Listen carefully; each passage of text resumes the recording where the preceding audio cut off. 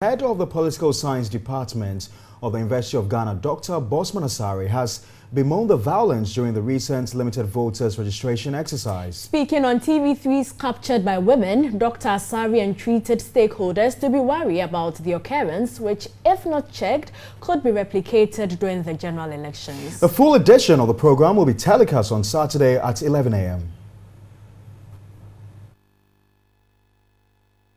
I think that when you are being very frank with the Ghanaian people, maybe let's say we have to be worried rather than to be concerned, because skirmishes of violence are rampant in our society. When you are concerned is on a limited scale, and when you are worried, then it means it's a bigger problem. Okay. And the reason why I'm saying that is very simple. Once you enlarge the problem, then what it means is that you are going to look for bigger solutions to address it. We don't want something to take us unaware.